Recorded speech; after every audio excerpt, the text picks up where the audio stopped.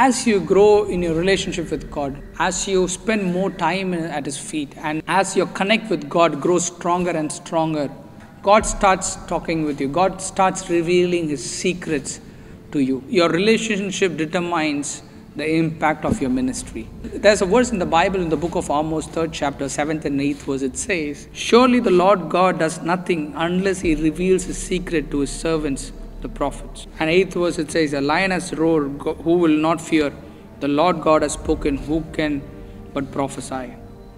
But it says, God does not do anything without revealing His secrets to His servants, the prophets. Who is His servant? Who is His prophet? A person who waits on the Lord, who sits at the feet of God, who always waits on the Lord and gets the word, who loves God and spends time with God.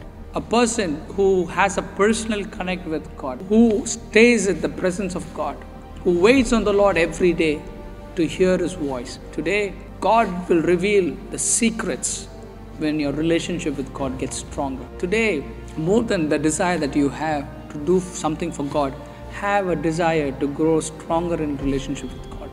Have a desire to get closer to God. Have a desire to pray more.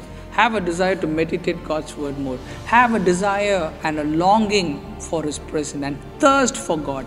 Your relationship with God and your desire even closer to God will help you to lead a successful life, will help you to live an impactful life. Today I would encourage you. God reveals His secrets to those who are connected to Him.